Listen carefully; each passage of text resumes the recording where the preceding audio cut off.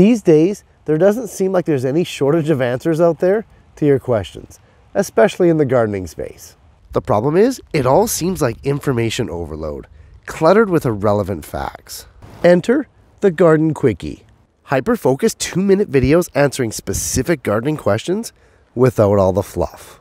I hope you've enjoyed watching them as much as I've enjoyed making them. Here's episodes 21 to 30.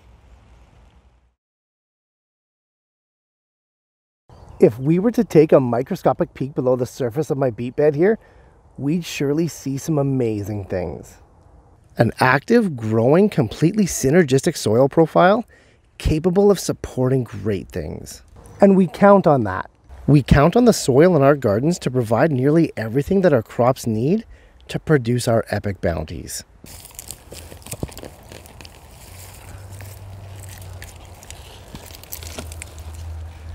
But it's not indestructible.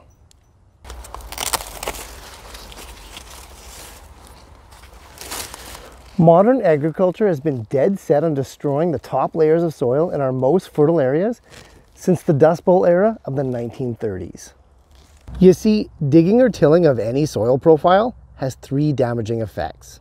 First, it fractures the soil, disrupting the natural air, water, and nutrient pathways that have formed to sustain life. Next, it exposes delicate topsoils that are meant to be moist, protected, and covered, causing them to dry out and become ineffective. And finally, if that wasn't enough, digging up the dirt exposes colonizing weed seeds that might have otherwise been buried into obscurity. And now they're free to sprout, grow, and annoy us for the rest of the year.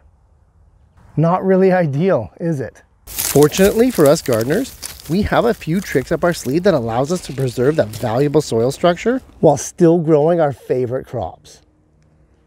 Hi, I'm Jeff from the Right Tomato Farms, and welcome to another episode of the Garden Quickie, where in 2 minutes or less, we answer your most asked garden questions. And today is all about no-dig gardening. There's 3 things you can do in your garden right now to implement no-till practices. Time's short, so let's get to it. The first way is a big one, and it's how we weed or dispose of previous crops. Traditionally, unwanted plants are simply pulled out, dug up, or dug under. To protect our soils and our backs, simply cut down all unwanted plants at the root collar. You know, where the stem meets the soil. Easier on you, easier on your garden. Next, we can do what's called sheet mulching. That is, we can lay down barriers of paper, leaves, straw, or any compostable material. These layers suppress weeds, protect the topsoil from the elements, and provide an excellent landing pad to plant the next great crop. Literally, win, win, win. Lastly, we can use that perfect landing pad to plant the latest crop right on the surface. Add in some new soil around it, let the roots find their own way down the soil profile. Brilliant. And you know what else might be brilliant? Hopefully the next episode of the Garden Quickie.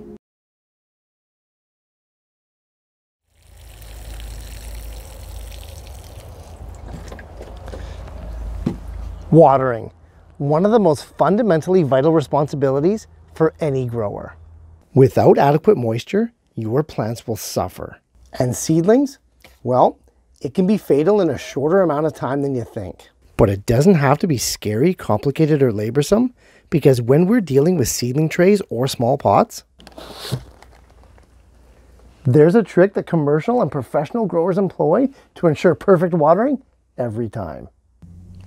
Hi, I'm Jeff from the Right Tomato Farms, and welcome to another episode of the Garden Quickie, where in 2 minutes or less, we tackle the most important growing questions of the day.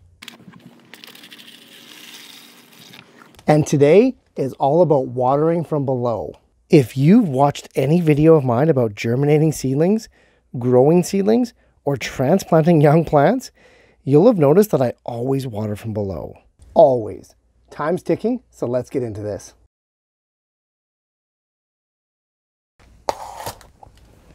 The first reason that I always water my trays and small pots from below is to avoid the destruction of overhead watering. Running, falling, and dripping water is an absolute force of nature. Freshly seeded pots when watered from above are a disaster. Soil, water, and most likely your seeds are going to end up everywhere. The blast of water on established and mulched plants is tolerable. On freshly sown trays, forget about it. And not only the immediate destruction, but watering from above changes, compresses, and generally disrupts the soil structure altogether. The second reason to water from below is to avoid transplant shock. When moving delicate young plugs or plants onto larger pots and tray systems, exposing those roots to anything but perfectly moist soil conditions is always avoided. Young roots are sensitive, and you want the best transition possible to maximize their growth trajectory. And lastly, I always water from below because it's the perfect amount every time. Soil is a sponge. The tiny air gaps in your seeding and potting mixes hold both air and water. Allow that soil to take up as much water as it can, nothing more, nothing less. Any good soil mix worth its salt will soak up and hold on to a staggering amount of moisture. Take the guesswork out of watering, and your growing endeavors will be that much more fruitful. Know what else is fruitful? Quite likely the next episode of the Garden Quickie.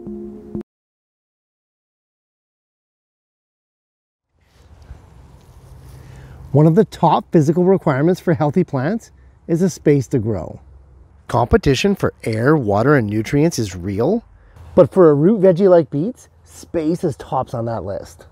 Without room to grow, beet roots and that swollen taproot that's so desired will be stunted, malformed, and at best disappointing.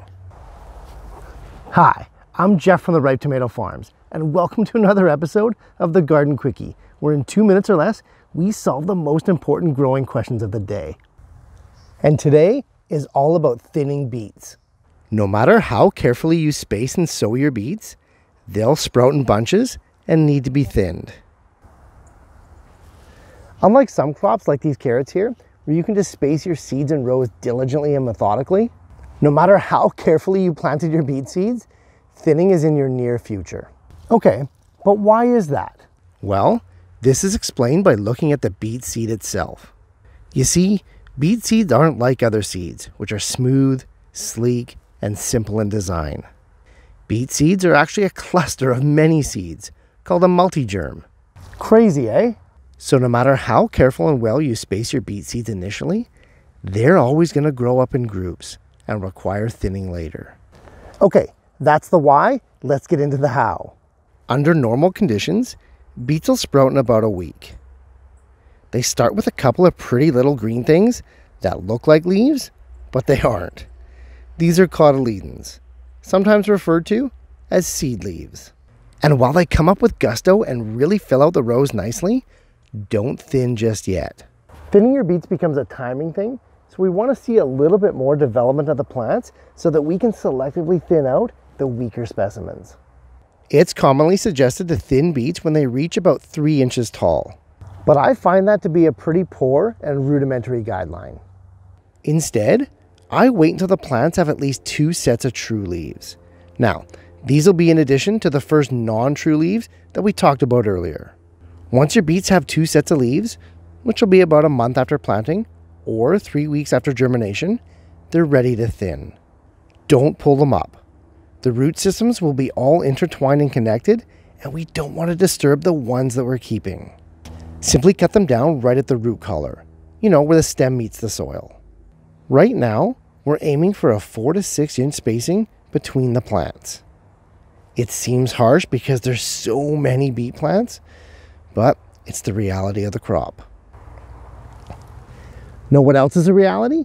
Seeing you guys in the next episode of the Garden Quickie.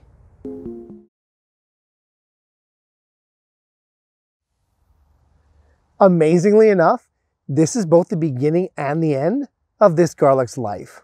One of the longest crops we grow, this annual allium can take upwards of 9 months to grow, from clove to bulb, planting to harvest, spanning all 4 seasons.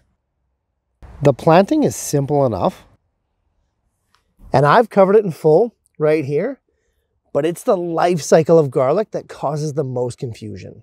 Hi, I'm Jeff from the Ripe Tomato Farms, and welcome to another episode of the Garden Quickie, where in 2 minutes or less, we tackle the most important growing questions of the day. And today is a crash course in the life cycle of garlic. Garlic starts out its life as the bulb we just harvested. Dried, cured, and stored over summer, the bulbs hold inside the powerhouse cloves that we need for fall planting. In some warmer regions, garlic can be planted in the early spring and harvested that same year. These short-length soft-neck varieties are great for those in areas without a true winter. But today, we're going to focus on the hard-neck types, the ones with a long growing season that we typically grow here in the north. Moving along. Garlic is planted a month or more before that all-important fall frost date. The idea is for the cloves to sit in this semi-dormant state in cold conditions, often below freezing, to undergo a process known as vernalization. This is the prolonged exposure to cold temperatures to trigger the next stage in that plant's life cycle. Normally it's for flowering, but in the case of garlic, it's actually for bulb formation. You know, the things we're after. Even as the temperatures dip, the garlic is still growing. You can't see it because often it's only below the soil surface through the formation of its roots. But sometimes in a warm fall, or if you planted too early, green shoots will pop up. While not ideal, it's usually of no detriment to the plant. Check this out. This garlic was planted only 2 weeks ago, and you can see how fast it's starting to root. I live in a pretty warm climate though, and winter does take its time to get here. So it's no surprise that my bulbs often root in the first couple of weeks. All right, onward. As the garlic progresses through winter, the roots continue to grow, and that clove changes from a single structure to a bulb itself, albeit small, and often slightly smaller than the clove you planted. Soon enough though, warmer temperatures trigger the garlics to sprout. Sort of analogous to seeds germinating in the annual Spring Sprout Fest. And it's through this spring and early summer when the bulb does all of its growing. It's the final 3 to 4 months where all of the energy is put into the actual crop we're after. And while almost all the growth occurs during this last stage, the initial chilling period is what allows it to happen. So don't skip that step. Just like you shouldn't skip the next episode of the Garden Quickie. In warm climates, pepper plants are actually perennials, growing, flowering, and fruiting year-round. Here, not so much. The onset of fall signals the end of my pepper plants. And traditionally, the grower, backyard or commercial, cuts their pepper plants down only to restart the entire process again from seed in a couple of months. Hi, I'm Jeff from the Ripe Tomato Farms, and welcome to another episode of the Garden Quickie, where in 2 minutes or less, we tackle the most important growing questions of the day. And today is all about overwintering your pepper plants. Overwintering your pepper plants is done in 3 steps: pruning, digging, and then replanting. Do note that if you live in an area that stays above 60 degrees Fahrenheit or 15 degrees Celsius, you can leave your peppers in the ground all year. If you don't get a true winter or even a frost, you can just leave your peppers in the ground, covering them for those rare days where the temperature does dip. For the rest of us, it's time to get to work. First up is pruning, and you want to be doing this about 3 to 4 weeks before that first fall frost date. The goal here is to remove the bulk of the stems and foliage without killing the plants. For all but the branchiest of varieties, I take them down to a maximum of 1 to 2 nodes above that first Y. Let me show you what that means. Pepper plants branch off in a series of Y junctions, known as nodes. At level 1, we have the initial node. What we want to do is take the plants down to 1 or 2 levels above that first Y. If it makes it easier to see what you're doing, you can cut off all the foliage first, because the end result is a bare stem with only 3 to 4 nodes remaining. It seems harsh, but that's the reality of overwintering peppers. With the majority of the foliage and branches gone, our simplified peppers can now be dug up. Pepper plants have extensive root systems, but we just want the immediate root ball. Try to get as much as you can though, but a 1 foot radius around the plant is usually enough. I shake off as much soil as possible and go fresh for the repotting. Give your peppers a decent sized pot, 2 gallons or so, but nothing too crazy. Their growth will be limited over their time indoors, And if you're doing several pepper plants, space can get tight pretty quick. Using a sterile organic potting mix, plant your peppers right up to their original root color, where the stem meets the soil. As an aside, I also take the time to spray these guys down with a natural soap insecticide, because aphid and pest outbreaks are not only common, but they're also severe with no natural pressures to keep their populations in check indoors. If the soil is quite moist, no need to water right away. And in fact, our watering schedule will be much more infrequent than it is in the summer. Give the plants a few hours of light daily and try to keep the temperatures below 65 degrees Fahrenheit or 18 degrees Celsius. An unheated garage or solarium works best. We're not actually trying to grow the pepper plants. We're just trying to keep them alive in a semi-dormant state. Water the plants once a month or so, and prepare for replanting outside at least 3 to 4 weeks after your last spring frost, bringing you full circle to the satisfaction of overwintering your pepper plants. Know what else is satisfying? Surely the next episode of the Garden Quickie. Seeds are one of nature's miracles, truly. For this to grow into this, or even for these tiny guys to grow into these, is nothing short of amazing. But it doesn't feel very amazing when your seeds sprout, then quickly die. Certainly, while damping off could be an issue, the shallow nature of sowing herb seeds and other similar crops is likely the culprit. Hi, I'm Jeff from the Ripe Tomato Farms, and welcome to another episode of the Garden Quickie, where in 2 minutes or less, we tackle the most important gardening questions of the day.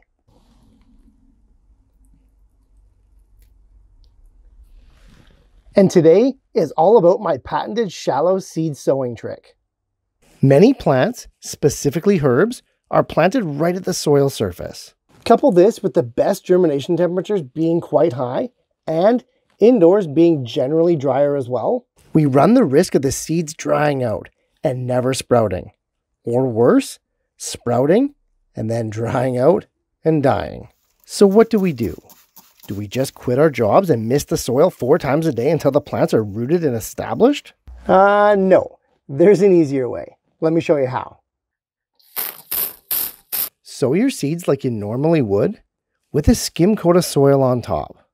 Next, fold up a paper towel, just one, to fully cover the soil surface. Water from above, and keep that paper towel damp by checking on it every couple of days. Once every 2 days is far more doable than 4 times a day, every day. In that optimum temperature range, very soon your seeds will sprout. Keep the paper towel on though, and keep it moist. It's that extra 2 to 3 days after the seeds have sprouted that's going to allow them to send down those roots and establish the plants properly, eliminating completely the risk of them drying out. Better germination rates, better plants, better harvest. Know what else is better though? Hopefully you guys check it out the next episode of the Garden Quickie.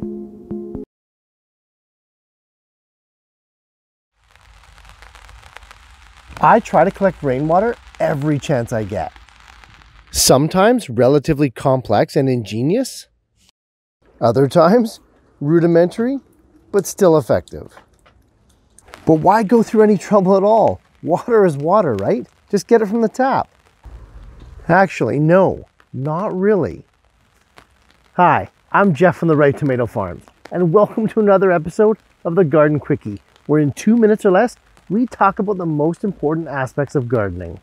And today is all about rainwater versus tap water. And more specifically, which water is best for our plants and gardens. But to answer that question, we first have to look at the chemistry and molecular differences of each. Rainwater is pure distilled water evaporated by the sun and returned to us as rainfall. Although pure, it's not entirely just H2O. Rain picks up particles in the atmosphere on its way down, and it's also slightly acidic. This is a good thing, because that rainwater is going to neutralize alkaline salts in the soil that chemically prevent your crops from accessing nutrients. On top of that, rainwater actually contains nitrogen in soluble form, which is why your plants seem to be so green after a good rainfall. But the greater discrepancy between rainwater and tap water comes when we look at the latter. Tap water in most municipalities contains chlorine and fluoride. These two chemicals are toxic to nearly all plants. Further to that, calcium and magnesium, two elements that can make a city's tap water hard, are often remedied by adding water softeners such as sodium. Well, terrestrial plants and salt are not exactly the best of friends. Add in the fact that this chemical cocktail can also wreak havoc on the soil microorganisms and biology of your garden, and you have a potentially toxic environment brewing right in your own backyard. I'm not saying that watering your garden with your hose or sprinkler is gonna kill all your plants, but the cumulative effects of it over time can definitely affect the plant health and crop productivity. Water is a major component in every single plant function, and a subpar source of water can no doubt contribute to subpoor crops. You know what isn't subpar though? These sugar snap peas, and hopefully the next episode of the Garden Quickie. Strawberries. That perennial berry favorite, giving us much more than it asks in return. And while we don't have to do much to obtain berry nirvana with a good strawberry patch, there's definitely a few things you don't want to be doing this winter. 5, in fact.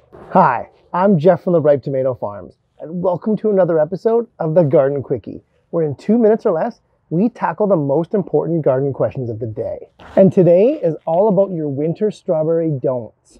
Like I said, there's 5 things you really need to avoid doing to your strawberry mother plants this winter. Time's short, so let's dive right in. First up, we have fertilizing. Yeah, don't. It doesn't need any. Your strawberry plants are entering dormancy if they haven't already. The last thing we want to do is boost the soil to entice them to start growing. They don't need it, save it for spring. In that same train of thought, don't bring your strawberries inside either. Not into a greenhouse, not into your garage.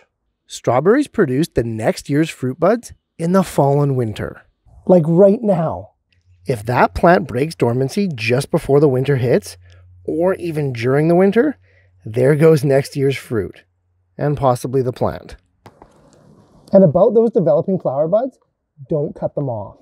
As obvious as that may sound, it's actually quite easy to accidentally nip them off while you're trimming the old foliage. I've done it too many times to count, so take it from me, just be careful. Another mistake that people often make when winterizing their strawberries is mulching too early. Just like fertilizing or bringing the plants inside, mulching too early can cause your plants to warm up, reversing the natural cycle of dormancy. Again, strawberry plants need this winter dormancy. It's part of their life strategy. Wait until at least 2 to 3 hard frosts before you start mulching. And finally, the 5th thing to avoid doing with your strawberry plants this winter is to dig them up and divide them.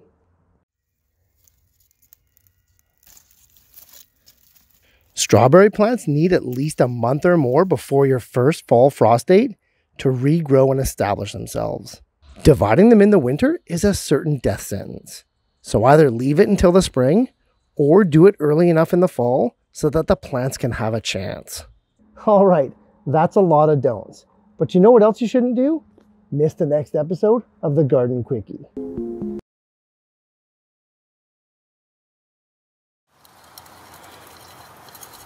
For most of us, we planted our garlic months ago.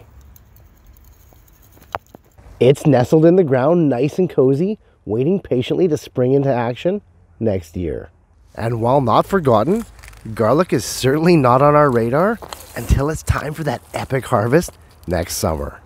Unless, of course, this happens. Hi, I'm Jeff from the Ripe Tomato Farms, and welcome to another episode of the Garden Quickie, where in 2 minutes or less, we solve the most important growing questions of the day.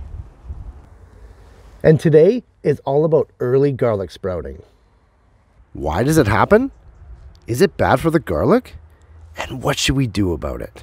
Time's short, so let's get into it.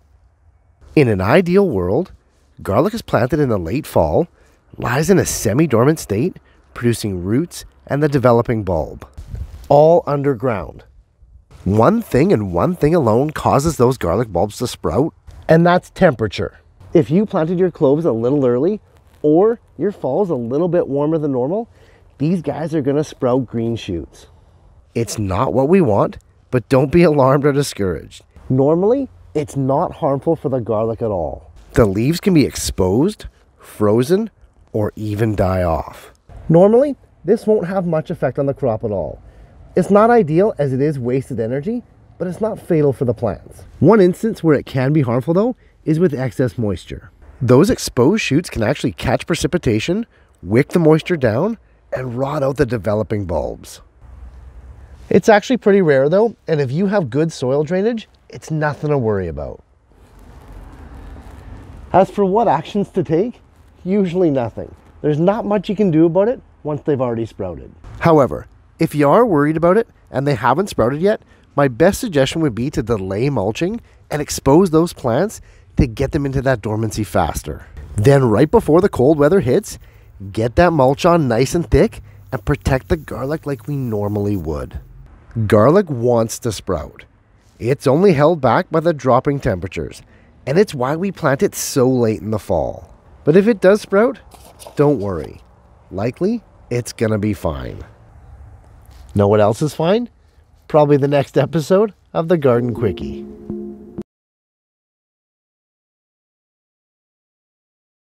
This past summer, we showed you how to build your own garden beds, fill them economically as to not break the bank, and hopefully experience award-winning crops. Yikes. That's good and all, but how do we replicate that success next year when half the soil in our raised bed is now magically missing? Hi, I'm Jeff from the Ripe Tomato Farms, and welcome to another episode of the Garden Quickie, where in 2 minutes or less, we solve the most important growing questions of the day. And today is all about that missing soil. Where did it all go? Is there something wrong with my gardening? How can I fix this? First up, nothing's wrong. It's completely normal, and it happens for 3 reasons.